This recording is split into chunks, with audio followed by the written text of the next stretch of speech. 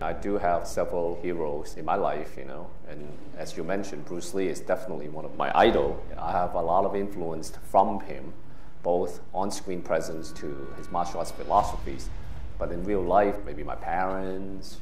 I have quite a few people that I learned from. I think that I'm a person who likes to learn a lot. I don't like to stop at one certain spot. So whoever I can learn from, instantly they become my mentor. I think it's very, very important for an actor to be able to find a character that can represent himself. That people recognize, fans and audience that recognize this actor as this character they see from the on-screen's image, right? And I guess Ip Man can definitely, I consider it, I don't want to say his icon. It definitely changed a lot for martial art movies industry as well as my own personal career.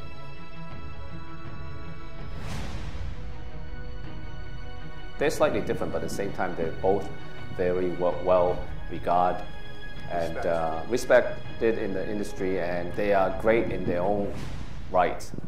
And I think that definitely is going to give something fresh and exciting in this episode.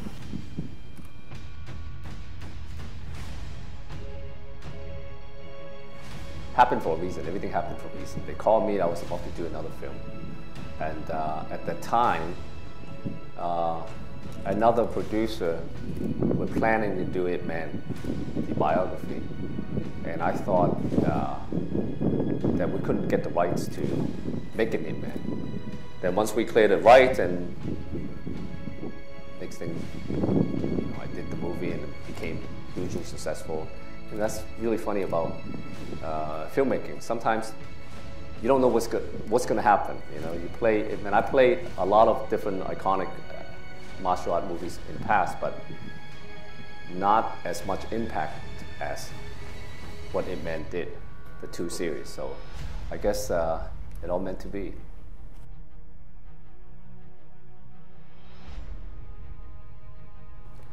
Well, I've always been a big fan of Mike since when he first won his heavyweight champion of the world. And I watched every single one of his films. And in fact, I actually studied his fighting style, his boxing style, incorporate the style into some of my previous action movies, because I've been action direct movies for decades. And never expected to be in the same film with him, and now we're doing this film, and not to mention that we having this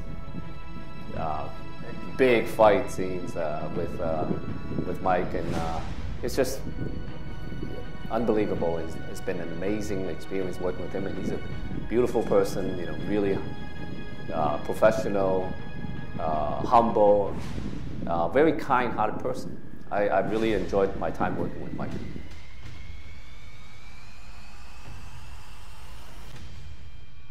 I don't know. I don't know.